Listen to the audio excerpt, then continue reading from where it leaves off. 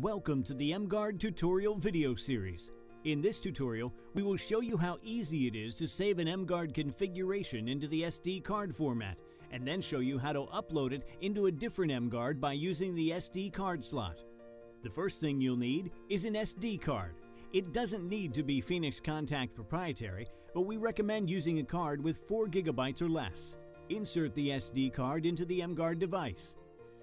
In order to save the configuration that your mGuard is currently running on the SD card, log in to Web Management. Choose Management, Configuration Profiles.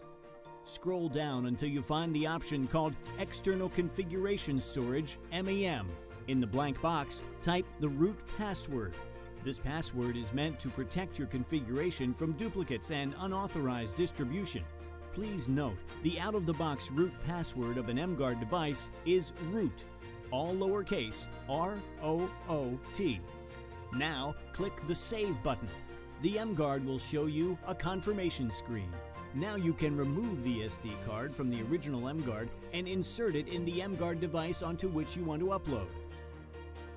To confirm that you correctly copied the configuration, insert the SD card into a laptop and locate the ecs.tgz file.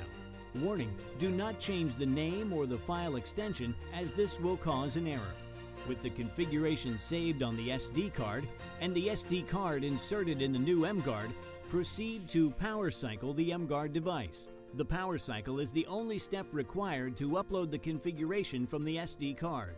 After the mGuard is turned on, the configuration is fully uploaded and running in your new mGuard device. The device can be reached at the corresponding IP address. Stay tuned for more mGuard configuration tutorials.